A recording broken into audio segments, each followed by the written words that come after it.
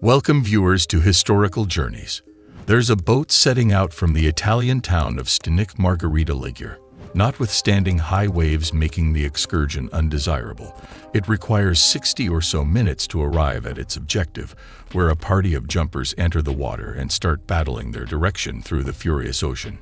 It's all worth the effort, however, for the surprising sight of the Second Great War submarine, one with a phenomenal yet to some degree disturbing history.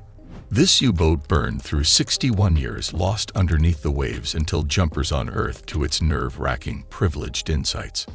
But before we get started, don't forget to subscribe to our channel. It only takes a second, and you won't miss any of our future videos. Let's get started. Jumpers have been visiting the Christ of the Chasm for the greater part 100 years. However, this specific submarine remaining parts sound, and the quest for it has taken wayfarers almost 90 meters beneath the outer layer of the Mediterranean Ocean. Indeed, on the off chance that they found the highest point of the submarine, they would need to go down 300 feet. However, it was one more 100 feet before they arrived at the base, which starts from World War II. During its short help, the submarine saw battle and was sunk inside a portion of 10 years. It appears to be astonishing that a huge and strong boat could lie undisturbed for such a long time, and simply take a gander at the historical backdrop of the EU 455, which confronted English big haulers in the Atlantic and French in the Mediterranean. It was essential for what was portrayed as a bunch of risky German submarines. The U-boat was a focal piece of German technique in the Second Great War, short for U-boat or U-boat.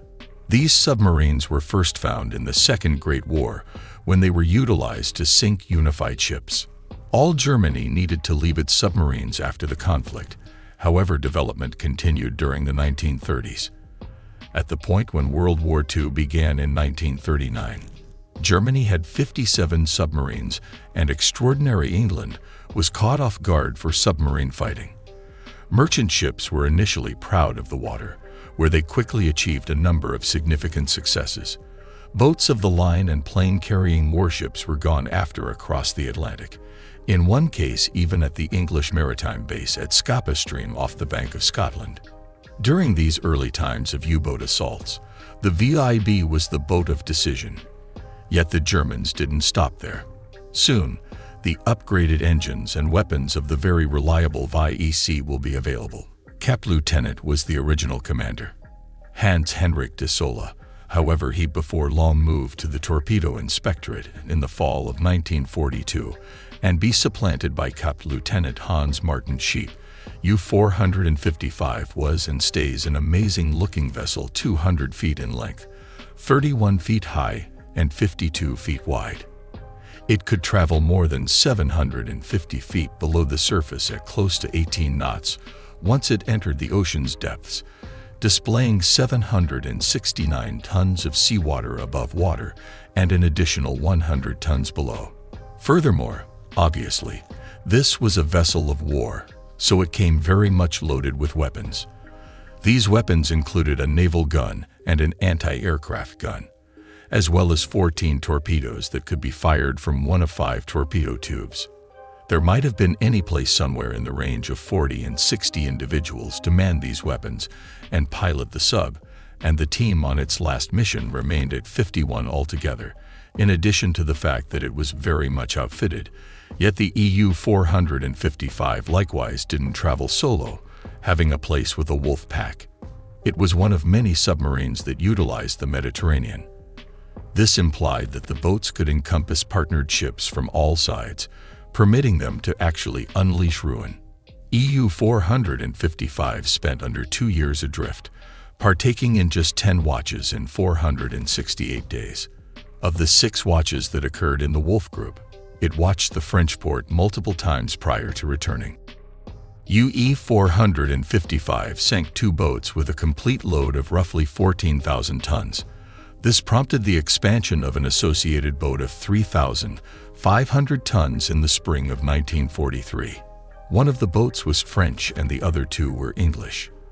The primary boat was the English Labourer, part of a gathering of 7,000 tons, which sank on 3 May 1942, after a torpedo assault by UE-455 killed 17. Then on June 11, the freight transport GAOH Jones, weighing just shy of 700 tons, sank before being handed over to Yang. The only ship that Captain Luton and Kieseler would sink, and EU-455 was the only Allied ship that Yang would command to sink. This is a French freight transport, at present on the NAS course. Were dependable. However, the hearts lay by a submarine close to the shoreline of Morocco. There I left for my last home in Tallinn, a city in the south of France. Tallinn is situated in southeast France and on the Mediterranean coast, making it a decent spot to send off EU-455. This is where Tallinn left its last watch in February 1944. It was a member of the crew that built over 140 submarine crews in 1936. He proceeded toward the North African coast to examine the Algerian side and was delivered on April 2, yet entirely stayed quiet. UE-455 was accounted for missing on April 6, yet the area and cause stay a secret. There is no sign that the submarine was taken part in battle, so it is impossible that it was harmed by foe ships. The overarching hypothesis at the time was that it was a submarine mishap, yet there was no proof, and no such proof was found until 50 years after the fact, when the submarine was rediscovered off the shoreline of Italy. The submarine sank on April 6, 1994. In the event that the submarine had attempted to turn and head in an orderly fashion to him, there would have been a gigantic blast. Furthermore, we can find in the submarine rails that there was no space for mariners as they went along the 33 vast fall, now that the opening in the base is no more. So what happens now that the last resting spot of this new boat and its group is known? Or then again, would it be a good idea for you to leave all that you found? Indeed, a fighter's last resting place is typically a conflict grave, and that implies it's legitimate. The Tactical Progression Insurance Demonstration of 1986 assigned undersea army bases and brought down plane-carrying warships as safeguarded regions. Then again, there was discussion in the Netherlands when it became exposed that some Dutch submerged war graves were being rescued for salvaged material. This would have been unlawful assuming it included graves ashore. However, there was no particular insurance for indented vessels. So in 2014, the Global Local Area of Submariners Affiliations gave an update ensuring the pillaging of submerged war graves and calling for more grounded lawful securities. Simultaneously, the customary individual rescue jumper had been supplanted by current innovation that could grab lots of depressed metal in a solitary crane hook, whether or not doing so upset human remaining parts. Nearly 1,000 Dutch seamen perished in the Battle of Java. A considerable lot of their bodies are currently either in mass graves or unfastened adrift.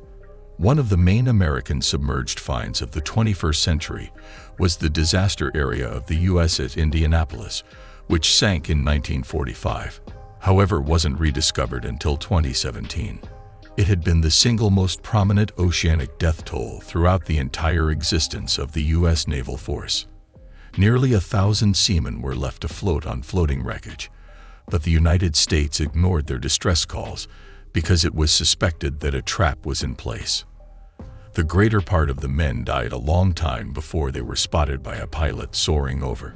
This made any endeavor to find the Indianapolis undeniably challenging, yet she was in the long run observed to be an exceptional exploration vessel with cutting-edge submerged hardware. However, keeping the location a secret makes it simpler to safeguard it as a war grave.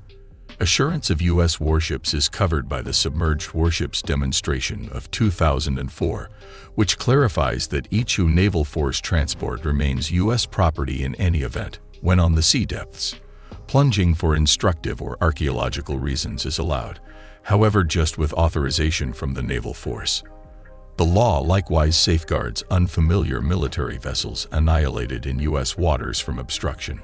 Situated at the lower part of the Mediterranean Ocean, where neighborhood plunging organizations can orchestrate visits, it isn't so distant from the second great warships, including UJ-2216 and UJ-2210. There are likewise steamships, some of which date back to the universal conflicts and others as far back as 1891, not in view of their hallowed status as war graves. Yet in addition, due to the peril presented by the sites, the destruction of a mine-hit submarine is shrouded in fishing nets that can get the two people and ocean animals. He and his jumping friends later concurred that we had two outstanding plunges on a disaster area that was special on the planet.